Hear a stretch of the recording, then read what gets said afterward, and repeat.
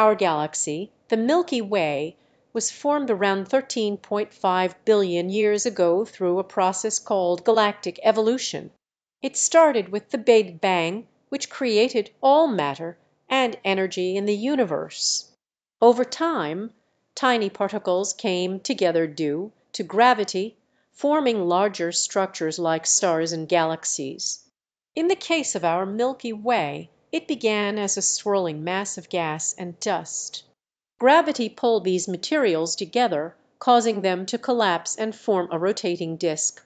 In the center, a dense concentration of matter formed what we now know as the galactic bulge. As the disk continued to spin, pockets of gas and dust started to collapse, leading to the formation of stars.